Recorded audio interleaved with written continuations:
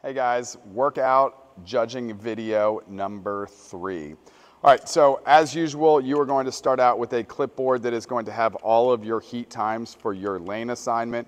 And then when athletes come over to you, they are going to bring you the scorecard for that workout. So workout number 3, partner A is going to complete their entire section, and then partner B is going to complete their entire section. The score for this workout is the time, so that is the most important thing on this list. The rest of the space is for you just to keep track. For the wall balls, you're probably going to want to count off in 5s or something along those lines. For the calorie row, we're just going to need a check mark to say that it was completed. All right, let's go over some of the standards for this workout and make sure that you're ready to put the time on at the end. Actually, before we get there, a couple of things on wall balls. They are going to tell you what division they're in, whether it's male-male RX, male-female RX, etc.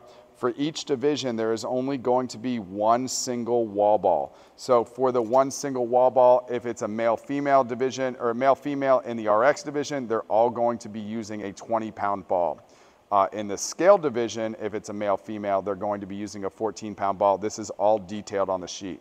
However, males will always be going to the 10-foot target, which is the high target behind me that Devin will be using, and females will always be going to the low target, which is the 9-foot target, which is the one that Molly will be using as we go through to demo this workout. All right, so let's start with talking about the points of performance for the wall ball. So first of all, the rep for the wall ball is going to start on the ground. Devin is going to pick it up, stand all the way up, right, and go into that first rep. So what I'm looking for is that his squat is in the full depth position. You can see the crease of his hip is below his knee. Again, if you were to place a marble on that knee, it would roll backwards and down. All right, and now Devin is going to stand all the way up, and I'm looking for the ball to make contact with the appropriate target. So excellent. All right, Devin, it is time to transition to the rower. Molly is going to be in charge, or the other partner is going to be in charge of making sure that the screen is on. Every time that the screen is on, I'm not touching that, you're in charge. All right, so I'm looking for that it's set to calories and that it starts out at 0. At this point, Devin is able to go ahead and start rowing. All right, you get to 30, excellent. And I'm going to watch Devin head back to the target. Molly is again in charge of the setting up for the wall balls.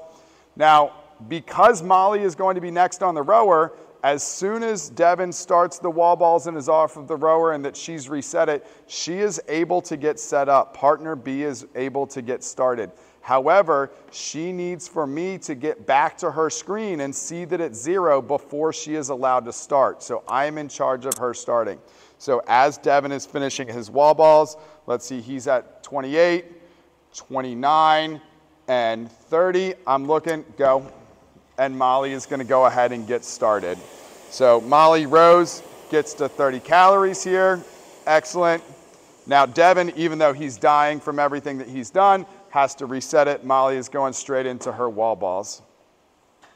And again, Molly is a female, so she is using the lower target, but the same ball as what Devin is.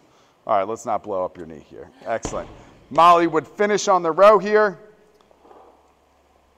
It is reset 0. And at this point, as soon as she gets to 30, I'm saying, okay, and time. And I'm denoting the time on the clock, ready to go. As far as the rower goes, they can have the feet set up however they would like. They can have the damper set up however they like. It's really just that they're getting to 30 calories. The big standards that we're looking for on this is on the wall ball, where they're hitting below the crease and then the ball is hitting all the way at the target. All right, let's get after it. Workout number 3. There goes.